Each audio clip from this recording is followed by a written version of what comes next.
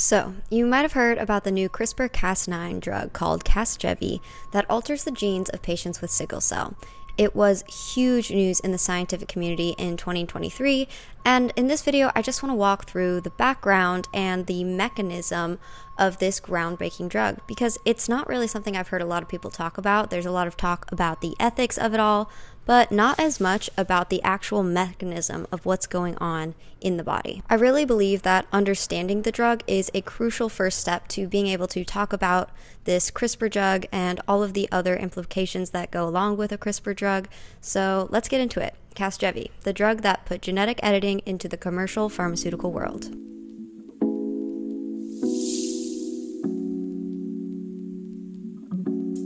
So first off, we need to talk about sickle cell anemia, the disease that this drug treats. If you've taken a biology class in the past 20 years, you've probably heard about this before. It's pretty much the poster child for teaching people about genetic diseases. So this will be more of a high-level overview. Essentially, sickle cell anemia is a disease which affects your red blood cells and occurs when you inherit 2 copies of the defective HBB gene, meaning 1 copy from each parent. 2 copies of the HBB defect is generally the most severe form of sickle cell disease, but there are less severe forms where you only inherit 1 copy, and this is called sickle cell trait. The specific defect in sickle cell anemia is caused by a single letter change in the DNA code, a simple change from T to A in the HBB gene, which causes the downstream protein which that DNA codes for to change. DNA codes for proteins, and when you change the letter of a DNA, even just 1, you get a change in protein. In this case, you have a single nucleotide polymorphism, because only 1 nucleotide has morphed in the DNA. The result is a change in 1 amino acid, the building block of protein. Where we once had glutamic acid, we now have valine, and this ends up affecting the whole structure of the HBB protein. This protein, coded by the HBB gene, is called beta hemoglobin, or beta globin. Beta globin is the building block of hemoglobin, the oxygen-carrying protein in red blood cells. Hemoglobin is crucial for transporting oxygen around the body and transporting it into all of our tissues. Now, hemoglobin is composed of 4 parts, 2 alpha globins and 2 beta globins. This will become important later. And when you get the defective copy of the beta globin, the hemoglobin as a full molecule will sort of crumple in on itself. And this results in the molecule forming a sickle shape, hence the name of the disease, which cannot really carry oxygen anymore. As you might have guessed, this is extremely dangerous because all cells need a constant supply of oxygen. The resulting lack of oxygen can lead to pain, fatigue, weakness, and a host of other issues, one of the worst being what's called a pain crisis, which is severe pain that can last from several hours to several days and can even lead to death. Okay, so that was a really quick rundown of sickle cell, but essentially a change in the DNA causes an incorrect protein to form, which causes the hemoglobin molecule to not work properly. This can be deadly and is truly a terrible disease.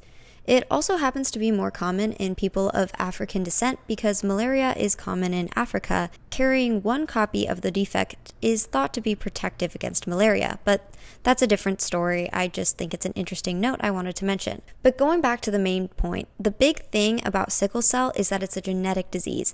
And for a genetic disease, it's relatively simple. A single change in 1 letter, an SMP, that causes a downstream issue, so shouldn't be too hard to fix, right? That brings us to CRISPR. CRISPR, which stands for Clustered Regular Interspaced Short Palindromic Repeats, now you know why there's an acronym, is a type of RNA we actually discovered in bacteria. It's one of a 2-part system called CRISPR-Cas9, where CRISPR is the RNA and Cas9 is an enzyme or protein associated with the CRISPR. Bacteria naturally produce this complex because when bacteria are infected with a virus, yes, bacteria can get viruses too, the bacteria stores copies of the viral DNA in their own DNA in repeating patterns. When the virus then attacks again, the bacteria will utilize that stored viral DNA and transcribe it into RNA called CRISPR. That CRISPR RNA is identical to the invading virus, so it will stick to it, matching up each C, G, A, and U until it makes 1 complex. Once matched up, the assisting enzyme called Cas9 that was attached to the CRISPR will cut the viral DNA, effectively inactivating it. Now, scientists observed this rather wild phenomenon and decided to harness it for themselves, as scientists do. except instead of viral DNA being the template, scientists can just make whatever they want be the template, literally any region in the DNA. They just give the CRISPR RNA a little guide sequence that matches up with their target region so that CRISPR know which parts of the DNA to attach to, and once it's attached to its designated target, the Cas9 enzyme will make a cut to the DNA and break it. Sometimes called the CRISPR-Cas9 system and sometimes just CRISPR, it's an incredibly powerful tool for genetic editing. But I want you to pay attention to something there. CRISPR-Cas9 cuts DNA, but it doesn't correct DNA. Now, there's many other technologies out there that have the ability to correct and even insert DNA, but those are incredibly complex and actually not being used in the Casgevy drug. In the CRISPR drug for sickle cell, they are simply cutting the gene. So hopefully you're asking yourself this question around now: how can a technology used to cut DNA correct DNA? The solution is rather ingenious, and I honestly could never have guessed how this was done before doing more research. It's a graceful solution in the way that it uses just one cut to make a major correction to the whole system. Now, before I tell you how they do this, there's one final piece of background I need to explain, so stick with me. When we are developing in the womb, we are competing with our mothers for oxygen. From the point of view of oxygen, there's absolutely no reason to cross the placenta and into the womb if we are perfectly happy on the hemoglobin that we jumped into while in our mom's lungs. So, in order to receive oxygen, fetuses produce what's called fetal hemoglobin, a form of hemoglobin that has a higher affinity for oxygen, essentially meaning it's more sticky to oxygen than normal adult hemoglobin is. The high affinity of fetal hemoglobin is attractive to oxygen and facilitates the jump of oxygen across the placenta, which allows the growing fetus to receive oxygen. But besides higher affinity, this fetal globin is basically the same as adult hemoglobin. The only difference is its composition. Instead of 2 alpha globins and 2 beta globins, like in the adult hemoglobin, it's composed of 2 alpha globins and 2 gamma globins. Now, if you remember to earlier in the video, sickle cell anemia only affects beta globin, not alpha globin, and definitely not gamma globin. So fetuses with sickle cell anemia actually don't have an issue with sickle cell symptoms. In fact, infants continue to express fetal hemoglobin up until about 6 to 12 months, so you won't even see sickle cell symptoms in babies until at least a little while after birth. So we have the gene for beta globin and we have the gene for gamma globin, and something at around 6 months of age tells the body to stop expressing the gamma subunit and start expressing the beta subunit. Well, there's actually a ton of factors that control this switch, but there is only one we're interested in today, and that is a region of the DNA called BCL11A.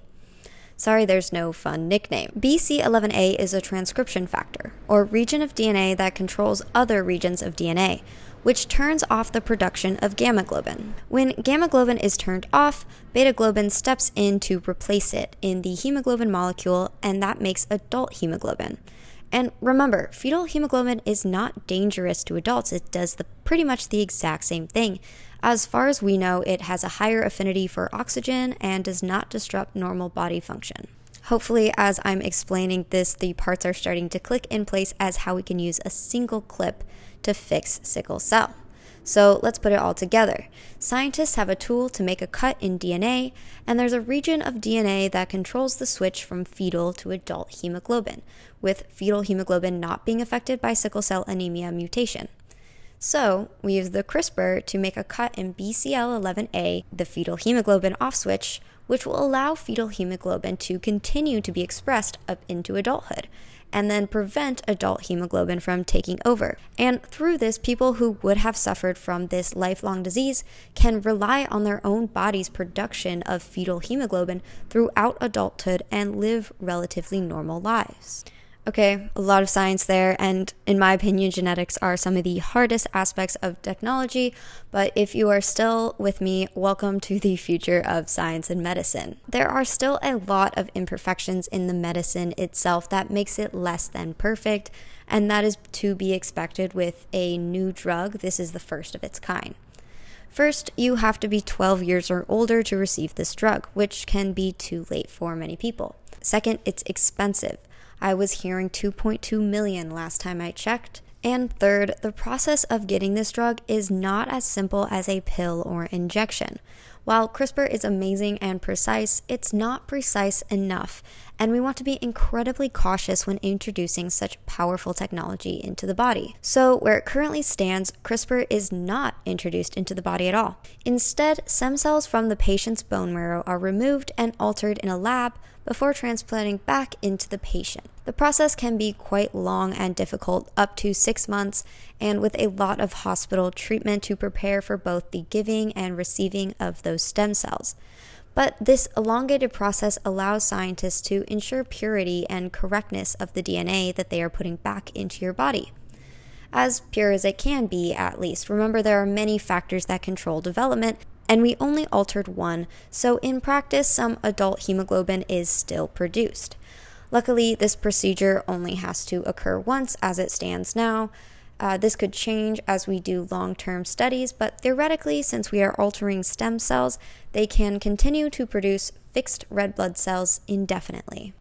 So that was all the key points to know about the mechanism of this drug. This is the first ever drug approved for direct CRISPR therapy, and while many therapeutics utilize CRISPR during the production process, this is really the first of its kind to put it directly in use in patient cells. And all things considered, I think it's pretty amazing. Patients report monumental improvement of conditions after the procedure, and I imagine we will only improve the technology in the future. If you've made it this far, I just want to say thank you so much for watching. I know I didn't really get into the ethics of it, and honestly, that is not my area of expertise. But now that you are more aware of the mechanism and how it actually looks on the patient's side of things, I would love to hear your comments about the use of CRISPR to cure diseases.